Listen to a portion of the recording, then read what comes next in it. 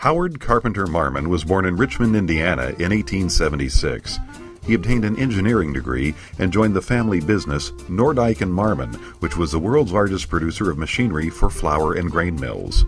Marmon designed his first automobile in 1901, and by 1904, his first production car featured such innovations as a cast aluminum body, a V4 engine, and a shaft-driven 3-speed transmission.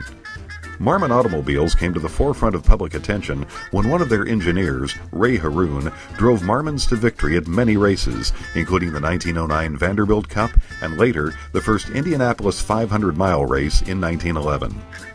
During World War I, Howard Marmon was instrumental in the design of the American Liberty aircraft engine and also consulted with Hispano Suiza in Italy, helping design their aircraft engines. Following the war, during the 1920s, Marmon automobiles were known for their technologically advanced design and superb quality.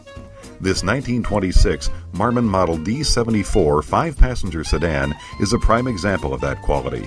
Riding on a 136-inch wheelbase, the 340 cubic inch straight-six engine developed 74 brake horsepower. This car is completely original and unrestored. The interior features wood trim and plush wool upholstery with rear window shades for added privacy. With a price tag of $3,770, equivalent to about $50,000 today, this Marmon was intentionally exclusive.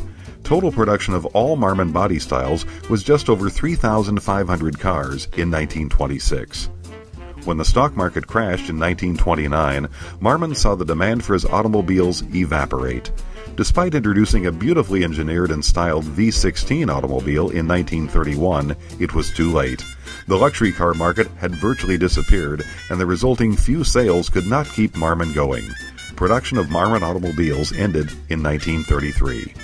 The company eventually merged to become Marmon Harrington, known for their heavy-duty truck and four-wheel drive components, which were also used on tanks during World War II. But they were a far cry from the beautiful cars that had been produced by Marmon. Howard Marmon died in 1943, leaving a legacy of quality engineering as still seen today in this original 1926 D-74 sedan.